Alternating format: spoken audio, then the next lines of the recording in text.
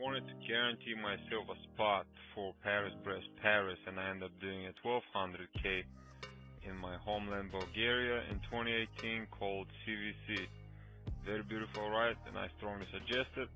It was 17 registered riders, only 11 showed up and started the ride, 6 official finishers. First day, extremely hot, scorching temperature of close to 40 Celsius or 100 Fahrenheit. I was just cooked, having some digestive issues. This is us reaching control number 2 with the Japanese guy Shiuchi and another Bulgarian. I end up actually falling there and hurting my knee a bit. This is in Popovo. I'm born there. Morning number 2. Extremely strong winds of 30 to 50 miles an hour even throughout the night. This is control 4 in Turnovo. After 487 kilometers, my cousin lives there and he came by to say hi. It was great to see him.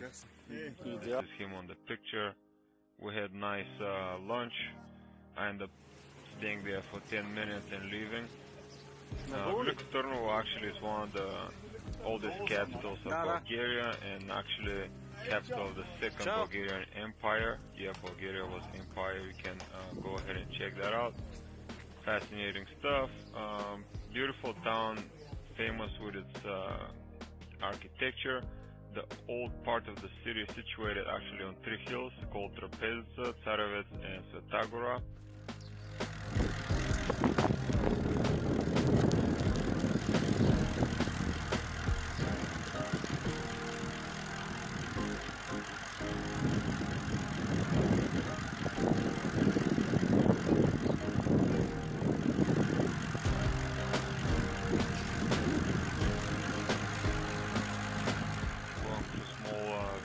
Here up in the mountains and closing in on the town of Kalofer, where one of the most famous freedom fighters was born by the name of Hristo Botev.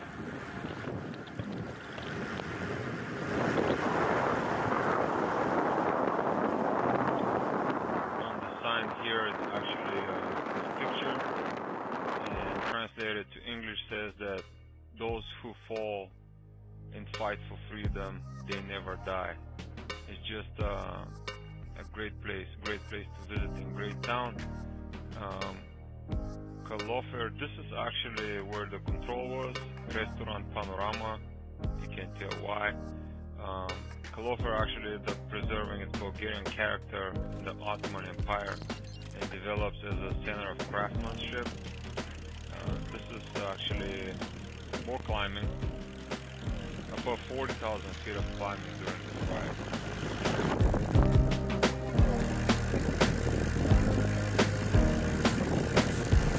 I believe this was the town of Helena. Beautiful, gorgeous place.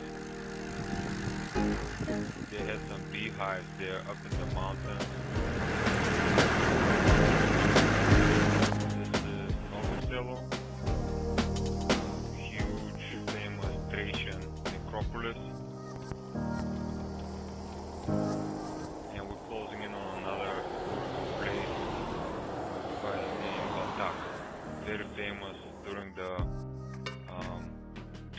Ottoman Empire, control number 7 actually, the place of the horrible massacre where 5,000 people are slaughtered, and this is actually the reason why Russia gets involved. And they declare war on Turkey and end up freeing Bulgaria and granting independence. This is more climbing here. Golan Beglik Pass, 5,000 feet above sea level. There's actually a dam on top of the mountain pass. It was extremely cold. Yeah, this is the dam. It was actually guarded by the border patrol and military, because it's close to the border, and I mean it's dangerous. You don't want anyone to do anything to this huge dam and have all the villages flooded. Nearby was the Dospat Reservoir, elevation close to 4,000 again. Luckily I got there at daytime and I was able to snap these great pictures. It's just a great spot. In the middle of the night, 2 o'clock I believe, I arrived at the next control at Devil's Throat, which is in between a gorge, just a gorgeous place. I started climbing an hour later, at 4 in the morning. The biggest climb, it was 23 miles after I just climbed 18 miles.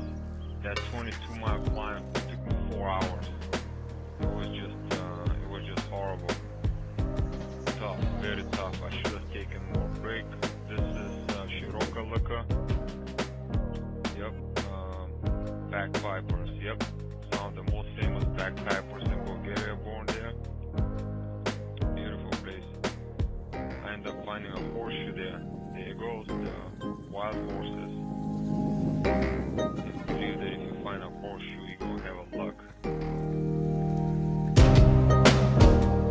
And this is on top of the pass. The temperature dropped to 30 degrees Celsius, 38 Fahrenheit. I ended up stopping for 1 minute, coffee, and start descending. And the descent was actually the longest descent I ever experienced on a bicycle. About close to 90 kilometers, 86 kilometers, 12% grade. Just crazy. I had to stop twice. Never have done this before. And this was actually before the finish. Here you go. Congrats to all finishers. We got all the medals we deserve. Dave Thompson from United States. Then we have Shuichi Tanaka from Japan. This was, I think, his second CVC. And then 2 other guys from a club in Sofia finished together. Dimitar Lulov and Rumen Yordanov. We ended up riding together on day 1. And in red is Lazar, the organizer. He's done it 17 times. 17 times in a row. Well, I hope you liked it.